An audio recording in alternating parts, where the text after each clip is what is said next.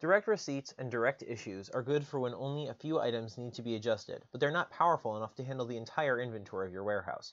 Instead, when many adjustments need to be made at once, IPOL allows you to use the cycle count tool to do so efficiently and easily.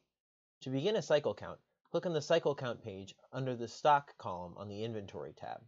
This brings up a page that shows you all previous cycle counts, as well as the option to choose which warehouse and location you're running your cycle count in, and a button that allows you to run a new cycle count. Clicking on the record number of an existing cycle count allows you to adjust and post the results of that cycle count.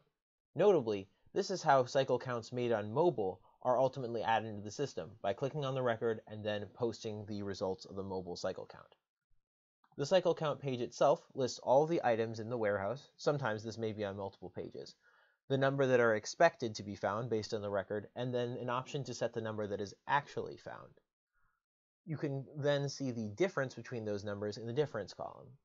Checking the post box causes that section to be posted when you click on the Post Receipts and Issues button. Clicking Check All checks all the boxes on a page, and Uncheck All unchecks all the boxes. When you're done, simply click Post Receipts and Issues, and the inventory count will be adjusted to match your cycle count.